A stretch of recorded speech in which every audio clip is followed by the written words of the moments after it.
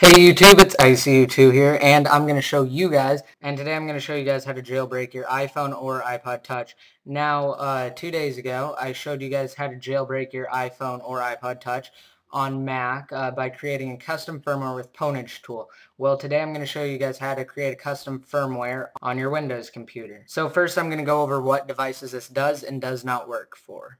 So this works for the iPod Touch, second generation, non-MC model, the iPhone 3G, and the iPhone 3GS old boot ROM. So this does not work for the iPhone 3GS new boot ROM or the iPod Touch MC model or the iPod Touch third generation.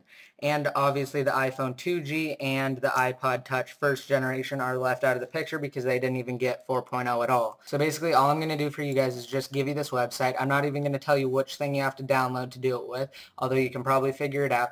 But if you want an in-depth tutorial on it, click inside of my iPhone. You will be taken to my other channel, which I'm starting to use as my main channel now. And I have a video on the full thing, and you will be taken to that.